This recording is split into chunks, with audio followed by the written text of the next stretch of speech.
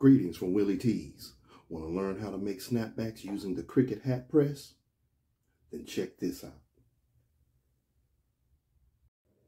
I purchased the Cricut Hat Press because I wanted to be able to sell hats for my clothing brand, but I didn't want to pay the price for a standard hat press that can cost upwards to $1,200. The Cricut Hat Press is coming in at like 150 bucks. So definitely affordable. All right, let's show you what comes in the box.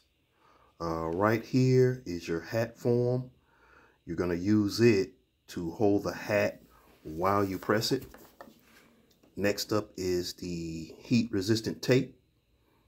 This tape is actually pretty good. Next up, you have the Cricut Hat Press. It comes with the base.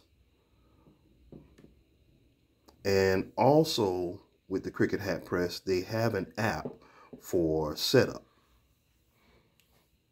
Okay, that's the Cricut Hat Press and what comes with it. Let's get started.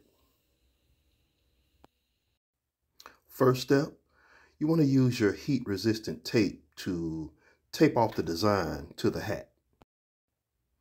This is basically how the hat would look after taped. You just want to make sure that it is flush to the surface. For this next step, we're going to use the hat form. So first of all, you want to take those snaps loose on the back of the hat. Then you want to grab that hat form and place it under the hat, nice and snug. Next, you want to crank up that hat press. Now, the hat press has 3 different settings: low, medium, and fire. Now, myself personally, I like to use the medium setting because it basically works a little bit better.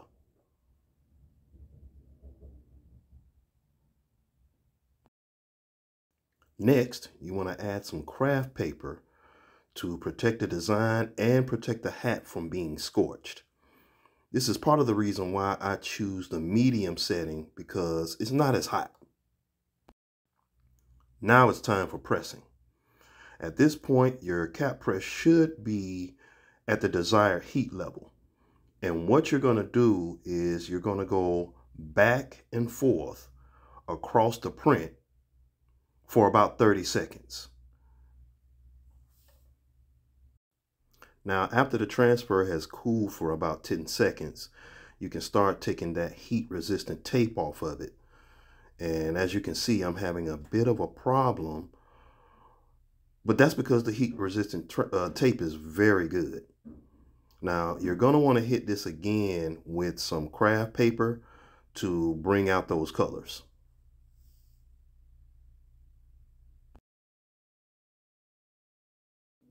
After your final press using craft paper, now you have a custom snapback using the Cricut Hat Press. And if you would like to purchase one of these, the link is below. Please like, follow, or subscribe if you appreciate our daily content.